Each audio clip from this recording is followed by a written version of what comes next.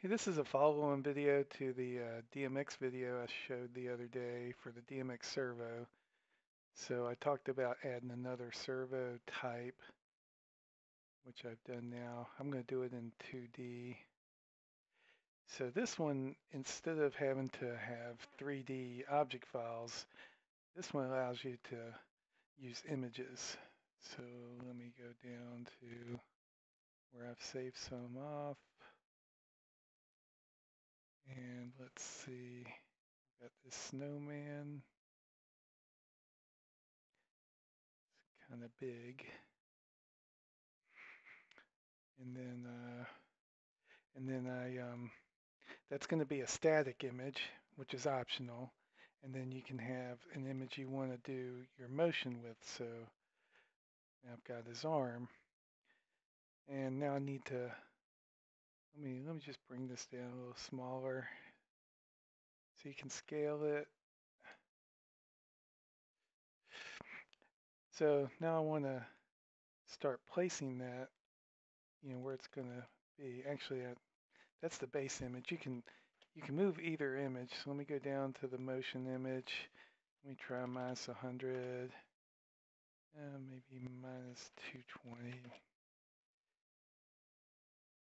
So you can kind of dial these numbers in and place that image exactly where you want it. Now I've got that image placed where I want it. Let me start a blank animation. Let me get this over here where we can see it.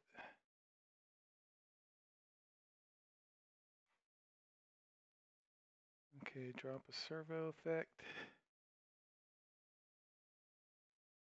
And as I move the servo value, you can see, okay, this guy's moving in the X direction. So let's go back to his definition and say instead of translating in X, let's say I want to rotate around the Z axis, which is looking into the screen. Now we go back and we look and it's like, oh cool, it's rotating, but that's not really what the wave looks like. I mean, it should be pivoting down here and not in the middle of the image. So if you'll notice, I'm drawing this little pink circle right here. So when you select one of the rotation options, now you can go in and move the pivot point around. Let's see, let me just try.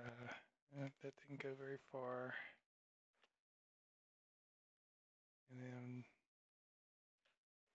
move it down so you can just dial this pivot point in exactly where you want it.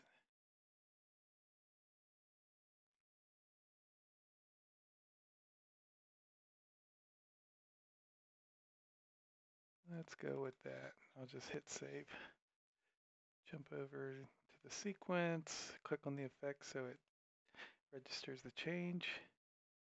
Now when I rotate that arm, see it's rotating at the pivot point I set. But still, let's see, that's going like 180 degrees. Let's say your real one doesn't go that far, so you need to come back in here and say, oh, this thing really only moves, say, 50 degrees. And let's see what that looks like.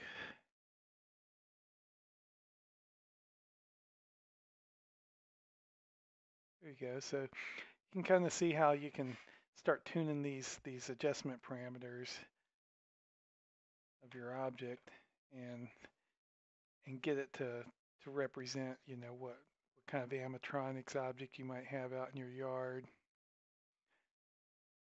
And just that was all in 2D. I'll switch it to 3D just so you can see it. It does still show up in the 3D display. You could move that guy around. One thing I'll point out, you see how that arm's not showing up very well? If you want to fix that, it's because it's being drawn at the exact same depth as the other image, and so they're conflicting. So just come in here to this offset Z and just say for the motion image. Make it like 0.01. That moves it forward just a smidge, and then the OpenGL is able to say, oh, I know that one should be in front, and it doesn't conflict anymore.